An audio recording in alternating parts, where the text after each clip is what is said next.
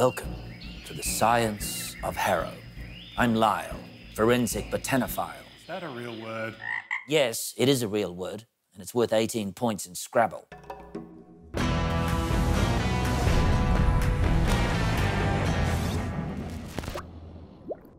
Go away. On this episode, we're branching out into forensic botany. Forensic botany is the use of plants, pollen, seeds, leaves, flowers, fruits and wood in the investigation of a criminal case. You might be surprised to learn that when it comes to murder, plants make incredibly reliable witnesses. Which reminds me of an old saying amongst forensic botanists: if a man is killed in the forest and no one is around to hear it, the trees will leave clues. And it'll become a crime scene, which is exactly what happened when Nichols, Harrow and I took a little lad's camping trip and discovered a corpse. What is that? It's not native. The tree that tipped us off was Erythroxylum coca, native to South America, and in this instance sprouted from the seed inside a victim's stomach. The stimulant derived from its leaves is known on the street as paradise white. No, gold dust. No, Bolivian marching powder. No, coke. Cocaine. Anyway, Erythroxylum coca isn't the only plant capable of growing from grisly origins. There are some species of mushrooms that thrive in plots of decomposing flesh.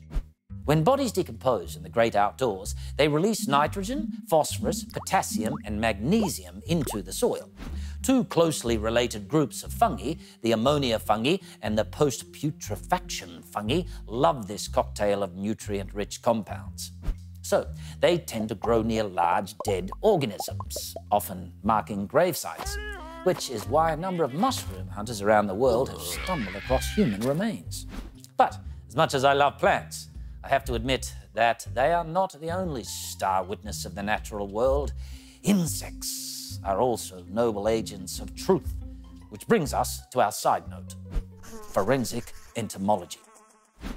Allow me to introduce you to the maggot milkshake, a concoction created by scientists at the Virginia Commonwealth University in a bid to help solve crimes.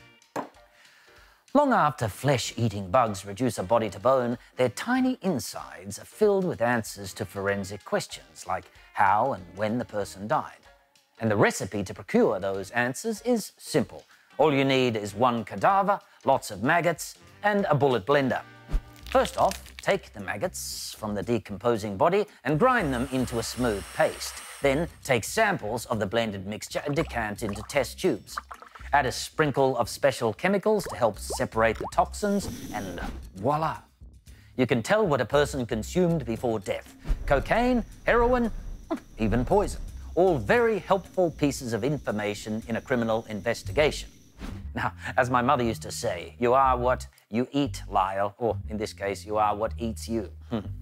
Lyle. What? It's acai berry.